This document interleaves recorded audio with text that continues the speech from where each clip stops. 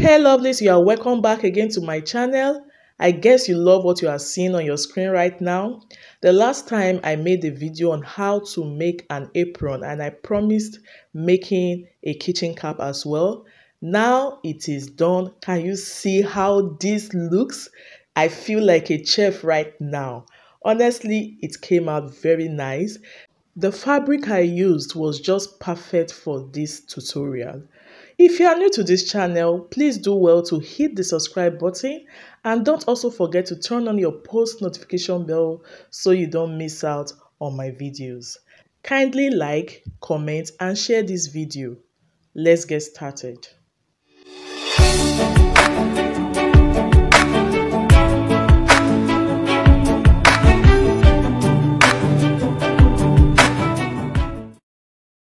I'll be needing my scissors, ruler, measuring tape, pins, chalk, and my fabric. Well, I already have a cutout, though not a perfect square, and the measurement is 24 inches by 26 inches. I'll be folding it into 4 on the wrong side, just like that, as if you want to cut a circle flare. Then from that folded point, I'll be placing my measuring tape on top and I'll be marking 11.5 inches all the way down. If you mark 12 inches, it's still very okay.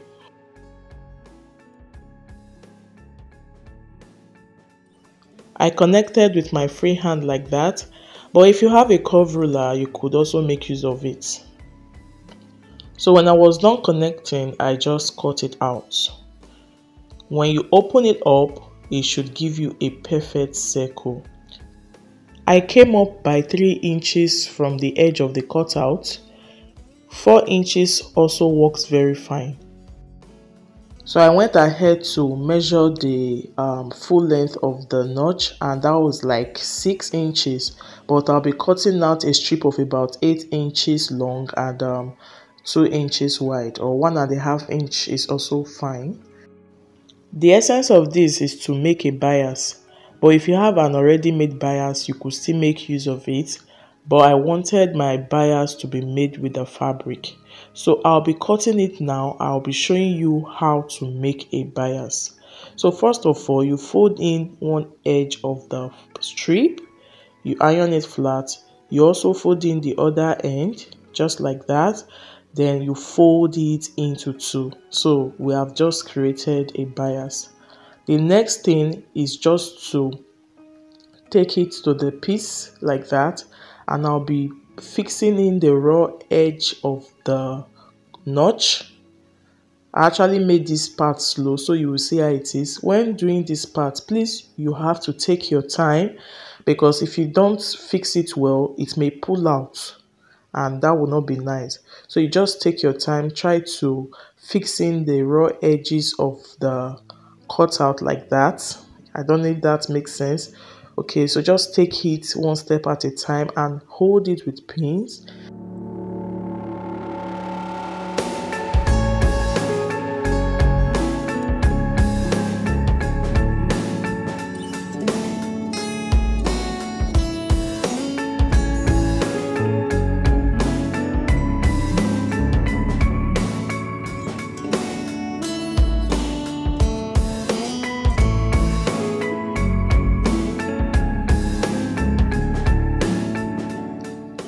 Here is how it looks, so I'll be taking it to the machine to stitch down. So this aspect is really easy, you just have to take your time, okay? So this is the final look. The next thing I will go ahead to do is to sew along the edge of the cutout like that. So when I'm doing this, I'm not going to back stitch because I want to create gathers.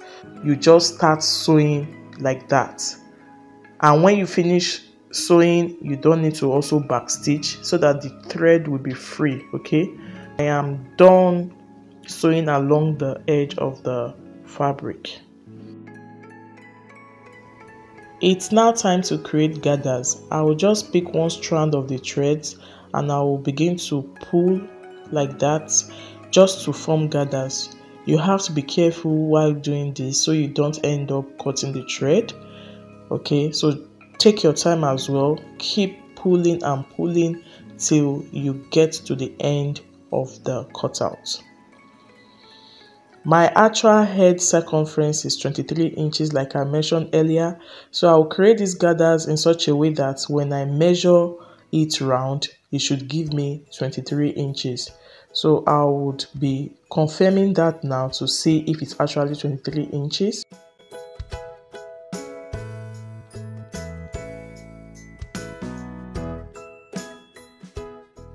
This is more than 23 inches, so I will just pull it a little in a way that it will be exactly 23 inches, and I will reconfirm it.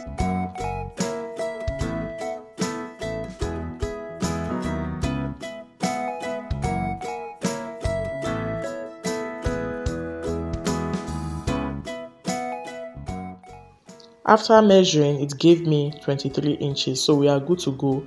I will be knotting the thread like that so it doesn't pull out. You can do it 3 times. Then when I was done doing this, I went ahead to adjust the gathers so it will be even. Okay, just spread it around so it doesn't look funny when you are done making it. The next thing I went ahead to do was to get another piece, and this will serve as my band. The width of the band is 8 inches and the length is totally up to you, but this length is about 30 inches. You can use 35, you can use 40, depending on how long you want it to be. Again, I created a bias with it, and now my width is now 3 inches on fold.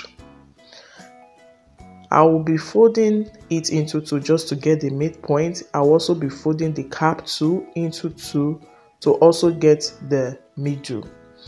Then I will place the 2 marks like that. I'll place the 2 that way, then pin it down. The whole essence of this is for it to be, should I say, centralized on the head. Yeah, so I will just hold the 2 marked points like that and begin to cover the rough edge with the band. Just watch how I did it. Also, when doing this part, you need to take your time, don't rush, so your work comes out very nice.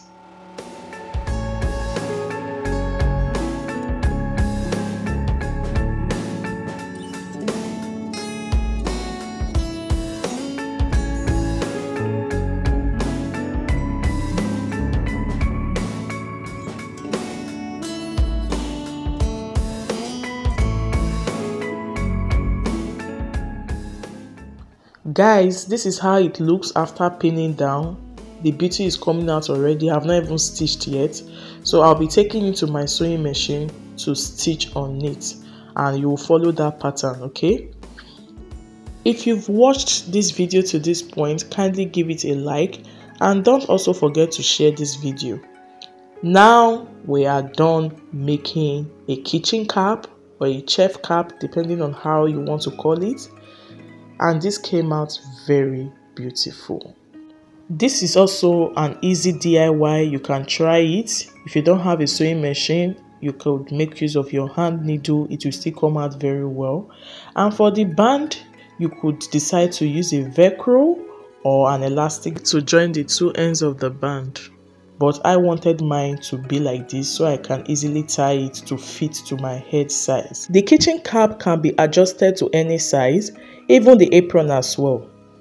Thanks so much for watching, guys. Don't forget to leave a comment, like, and share this video. See you in my next one, and bye.